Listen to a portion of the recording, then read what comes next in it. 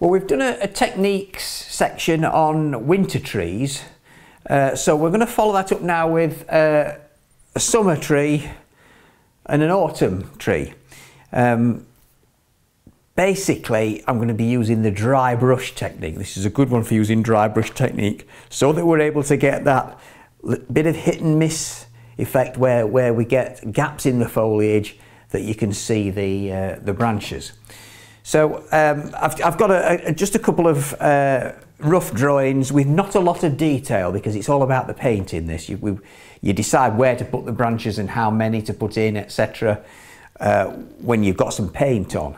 I've got a number 10 brush, so we'll mix a bit of colour for the summer tree. So we want a nice bright green. A good combination for that is, and I've used this again and again in paintings, not too thin, not too watery. It's Orioline and cobalt blue and a little bit of raw sienna, just so that it's not such a lime green. It just makes it slightly more olive. And then we want a dark green, and for that one I'm going to take Orioline again, and this time put ultramarine blue in, which goes a lot darker, because ultramarine is a richer, darker blue than cobalt, but it actually looks too blue, and a good one for calming it down and darkening it at the same time is some burnt sienna. Okay, so the way that where you position the lighter green and the darker green depends on the direction of the light. So let's just imagine for both these examples we've got the light coming from the right, and I've got a number 10 brush, and obviously the size of brush you'd use would depend on how big this tree is in the particular painting you're doing. But for this sort of size, this is about maybe 3.5 inches tall, about 4 inches across. So a number 10 is ideal. Again, this technique requires some rough paper, and this is Arches 300-pound knot. But as I've said before, whilst that isn't a rough paper, it's got a really good texture to it. And I've got my thumb at one side of the handle and 4 fingers at the other side, so that I can get the flat of the brush on the paper rather than dabbing with the point. And the shape is roughly a semicircle. So let's get that. The foliage should be more broken towards the edge of the tree and more dense towards the centre of it. So you can press on a bit more, deposit more paint in the centre of it, and allow your brush to run out of paint, get a bit lower on paint as you get towards the edge. And that's the basic shape of the tree. Something to avoid, I see this when I'm teaching this technique in a live situation, something that happens quite a lot is people dab with the brush like that. They print with it, whereas it's more of a scumble, if you like, skidding across the paper almost in a random shape to get that tree-like shape. And then I'm going to get the dark green. You need to get the dark green in while the light green is still damp, and we can float that in, getting the darker colour over to the left-hand side away from the light, and then lightening the stroke when I get over that side so that there's more dark on the left, and I can strengthen up the dark just a bit more, still using a dry brush method, but strengthen that up a bit more, emphasising that towards the left because the light's coming from the right. You could put a little bit of the dark underneath, because whichever side that's at, it's in the shade. Let's put a little bit there. I can get a smaller brush now. I've got a number 2 brush. Make sure it's clean. And you can enhance that with a few little extra bits of the dark green. Now that's drifted together quite well, actually. You can sometimes encourage it to blend by going back to the lighter green, but it didn't really need it. I think that's blended quite well. Bear in mind though that you have to be quick. You have to go in with the dark green while the light green is still damp, so that you don't get like two halves to a tree and the merge and blend. So it is essential to have the colour mixed and ready before you start. So that's about the planning, knowing what colours you're going to need. Sometimes a little touch of lemon will help to, and this is neat lemon yellow, this will help to make the light side even lighter by maybe picking out a few leaves that are catching the light, and this exaggerates even more so the difference between the light side of the tree and the dark side. And something else to observe as well that's very important is your dark green still has to have the light green underneath it. If you paint the light side with light green and the dark side with dark green, which you might think that's the way to do it, then it'll look like just the tree changes colour rather than actually becoming denser and darker because it's not getting the sunlight. So you do need that light green over the whole thing, and then you put the dark green onto that dark side of it. Okay, maybe I could just, I'm fiddling a bit now really, but maybe just I could strengthen that dark side just a bit more and underneath there. Now you can really go on to the next stage without waiting for that to dry. And I'm going to get just a bit of light on the tree trunk. I'll take a bit of raw sienna with a touch of burnt sienna, and I want a bit of dark brown as well for the branches and the shaded area of the trunk. That's burnt sienna and ultramarine blue. So I need a bit of tissue to clean the brush. And the number 2 brush is ideal for this, but if you were painting a bigger tree, you'd probably want the number 4. Okay, and then I'm painting that. I'm painting that light on the trunk.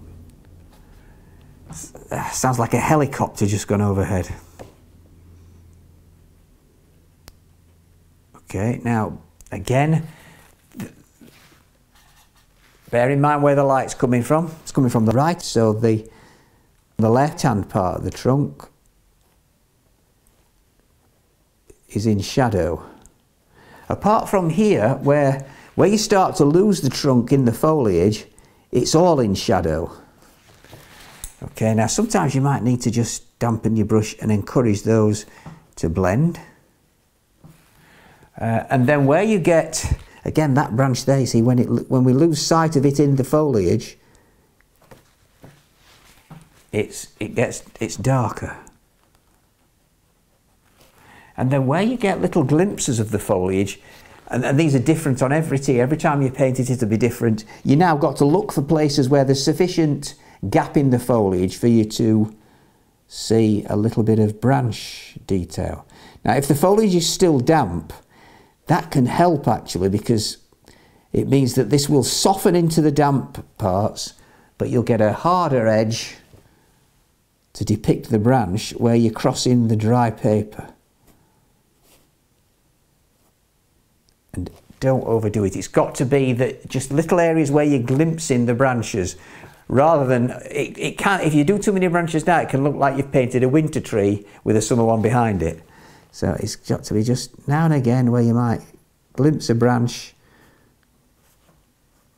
and then you would lose it in the foliage. And that, I'd say that's maybe a little bit of blending there. And I think a touch of lemon on the brush, where the trunk disappears into the greenery there, it looks a little bit like the trunk is in front of it, and we need to take it into the greenery. A little bit of lemon can help with that, and just make it look as though it disappears up into that foliage. So that's a summer tree. Very similar approach with an autumn tree, but with different colours. So let's get some nice colour for this. I think for the golden side of the tree, where the autumn colours are catching the light, let's get some Oriolin and burnt sienna. And then for the side that's in the shade, I think what we want for that's more of a brown. So if we take some burnt sienna with a bit of, no, not a lot of ultramarine blue. You're not trying to make a really dark brown or a black. It's probably like a, for want of a better analogy, like milk, not plain chocolate, that would be just a bit too dark, more like milk chocolate. And that is the burnt sienna and a bit of ultramarine blue. Again, you've got to have the colours ready, because when I start painting them, I've got to get the dark colour in while the lighter colour's still wet. And also, in the same as we did with the green, you need the lighter colour over the whole tree, and that way it'll look like a shaded side at the left rather than just a tree that's changed colour. So let's get that nice rich autumn colour. Again, it's not printing like that, it's scumbling like that. You start in the middle, because when your brush is wetter, it'll deposit more paint, and as you work towards the edge and your brush gets a bit drier, that you'll more easily achieve that broken foliage. Okay, and again it's keep the brush moving, scumbling about. You don't want to be able to see the shape of the brush in the finished painting. I think that's okay. I'm going to a smaller brush, a number 6 for the brown, for the darker side of the tree, and let's get straight in with that. Maybe a bit too much on my brush there. And that's the darker side. Now, of course, this dark brown immediately becomes diluted when it gets in with the orange and less dark, but that's okay, because if you mix it dark enough, you'll have allowed for that.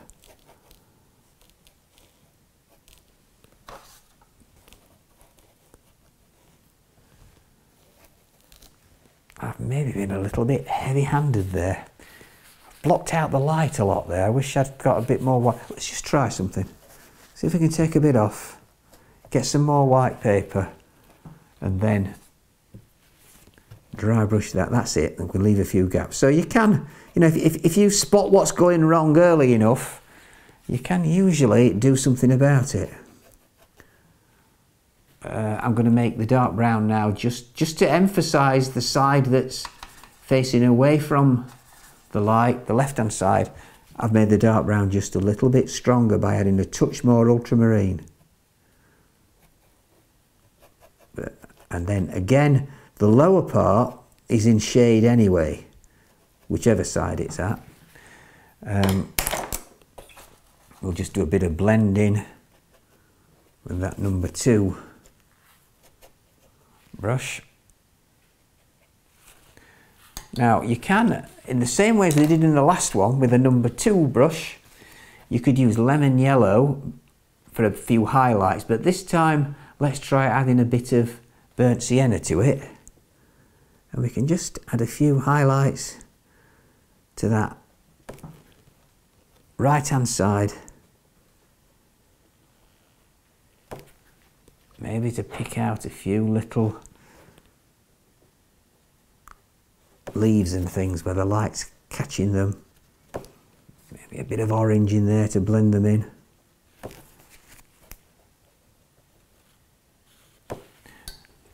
And then I can put a bit more orange in, and I can do the same thing now with the dark brown to enhance the darker side.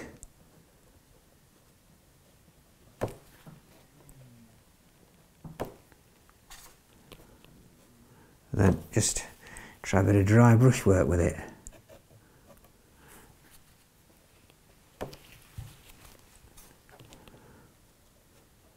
And I think maybe a touch more of that lemon yellow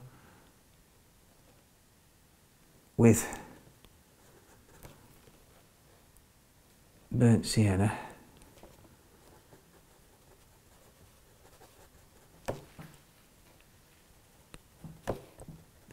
Okay, now the same principle applies to the tree trunk. We'll get some raw sienna and burnt sienna.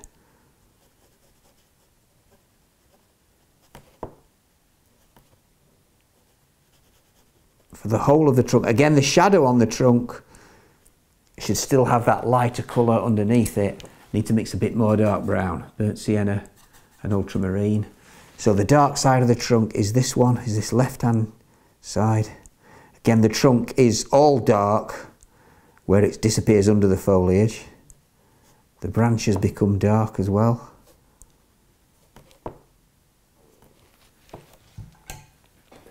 Maybe there's a bit too much dark in that, so I can put a bit more life back into it by adding a bit more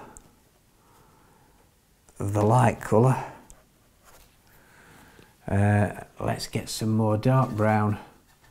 And then again, the same applies. You look for one or two places where you would see a bit of branch work supporting all this foliage. A bit too obvious, that. That's it. Now, I've not been quite as successful with this one in that I've not got quite as many gaps to see the branches through, but that doesn't particularly matter because so long as I don't paint them over the foliage anyway, just to get some more branches in. There we can go into there, and then just using a little bit of the orangey colour, let's make it blend at that point so it really gives the impression that the trunk is disappearing out of view amidst all that foliage. I think that's about right. So we'll get those dry and have a look at them.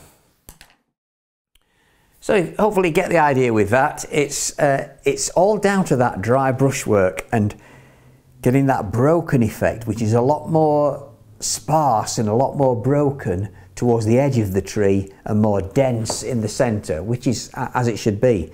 The key to doing that is that when you've charged up your brush, start in the middle and work out towards the edge. Don't start at the edge because you'll tend to put a big blob on the paper because your brush has got quite a lot of paint on it. And as you work towards the edge and the brush gets drier, your marks become a bit more broken and allow us to see the light through the gaps in the foliage. Another tree that I often come across in paintings, it's often part of the landscape, is a spruce or fir tree. And I think it's worth me just taking a moment to show you the particular method I use for that. We could put one here. First of all, let's get a little bit of drawing. I tend to do the minimum of drawing with them. And this isn't a dry brush technique, this is very much a wet in wet technique. But I tend to do the minimum of drawing, just a guide really to shape and position. I do the rest with the paint. Now, a good shape for that is, it does narrow towards the top, but it's hardly really wide at the bottom. You don't want to make it look like a Woolworths Christmas tree. So a little bit, so not too wide at the bottom, but do get to a point at the top. But that's enough drawing. Now, because generally because we want a wet background for this, we might as well wet it with a bit of blue to look like we've got the sky behind us. But before I do that, in fact, I'll get the blue first. Let's just get some cobalt. It's a little bit grey. It's got a little bit of grey in it, but that's okay.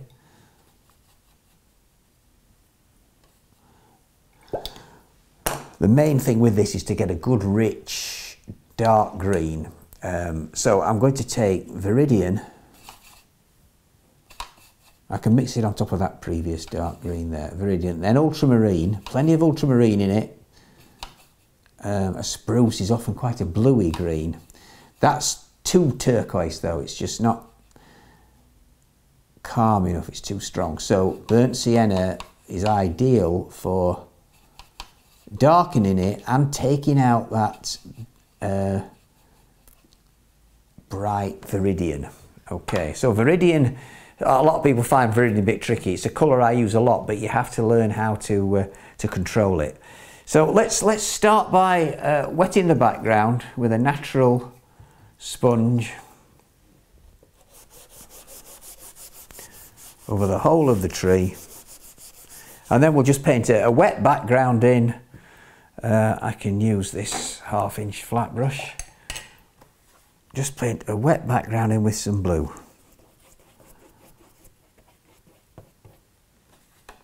The timing, as in with a lot of watercolour, timing is crucial. You can be in too. I know I'm always saying you should work quickly, but you can be in too much of a hurry. And when you touch that dark green in, it runs like mad, and it disperses far too quickly, becomes too soft and furry and too light, because if the background's too wet, it's like adding water to your paint. It dilutes it. So you need to be a little bit patient. And I'm starting with a small brush. Another thing to mention is, I've seen this go wrong many a time in workshops where the person mixing it just hasn't got it thick enough. This is probably like single cream consistency. It's quite a thick, quite a strong paint. Now I'm looking at that, it's still shiny. The shine hasn't gone off it yet. The right timing is not when the shine's gone off it, because it's probably too dry then. The right timing is just as the shine starts to fade. Could be about now. And I'm starting with a small brush. Again, start in the centre of the tree and work your way outwards, because the centre of the tree is more dense. So if it spreads too quickly at first, at least you haven't spoilt the tree, because that's in the centre where it is more dense anyway. So let's try that. That looks about right, and I just work outwards. The little marks I'm making, if you think about a U shape like that, because the branches turn upwards towards the light, that will usually work well. So let's get, and then it's just a case of thinning out your mark. Don't paint a triangle at the top, you just thin out the marks until you put in the tiniest little dot at the top. Now this brush is probably too thin to do the whole tree. Another thing to look at with this is leave plenty of spaces between the pieces of foliage, because if you don't, it just gets too heavy and thick. It just becomes a big dark green triangle. I think now we'll go to a bit bigger brush. I've got a number 6 here, charged up with paint. Still got a good point though, so even though I can make bigger marks for the more dense, lower foliage, I can still get the mark quite fine at the edge there. Now I'm not going to go all the way to the ground, we'll leave a bit of gap where we can see the trunk. Don't make it too symmetrical either. Can you see how I might go out that far with one branch, not quite as far at that side, but on the next branch I'll come a bit further out at that side and less so at that. So overall it balances up without looking too perfectly symmetrical. Look at the gaps, look sometimes at the gaps between your foliage, they're irregular as well. But there's a basic shape happening. Maybe I've not got quite enough foliage lower down. Make it a little bit more dense there. Plenty of dark green in. Don't be afraid of this rich dark green. In fact, I could perhaps now go back to the number 2 brush to make sure that my branches towards the edge, the foliage is much thinner and more broken.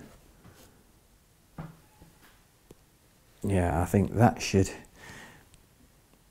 work well. Okay. Now, unlike these trees, because the whole of the background is wet, I can't start painting trunk and branches, because I'll just end up with a soft furry mess. So we need to just a little bit there I think, but we need to just leave that now to dry. So that's okay. Just to check to make sure that my trunk is still growing up through the centre of the tree, and it isn't. As I've painted that, I've moved a little bit over to the right, so I may have to just alter the trunk slightly and bring it to the right like that. Okay. Now it will have a light and dark side, but as the trunk's quite a lot narrower, it's nothing like as noticeable. But we still want some raw sienna with a bit of burnt sienna and some rich dark brown. So let's assume the light's coming from the same direction. And we put in some raw sienna and burnt sienna.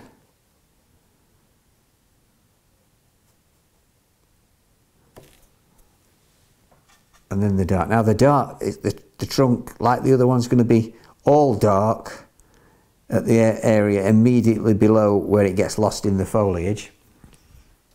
And then you can do a bit of blending, damp clean brush. And then it's just the dark brown, the burnt sienna and ultramarine. And look for one or two places where you'd get another glimpse of the trunk going up through the middle of the tree. Don't paint the whole trunk all the way up, because that would look like it was in front of it. It's got to appear as though you're just glimpsing it in the irregular gaps in the foliage. And it's not just the trunk as well. You might see a few branches that support this foliage just coming out across there.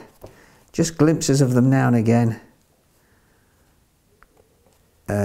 Probably more noticeable a bit lower down, but again, don't do too many. Don't get carried away.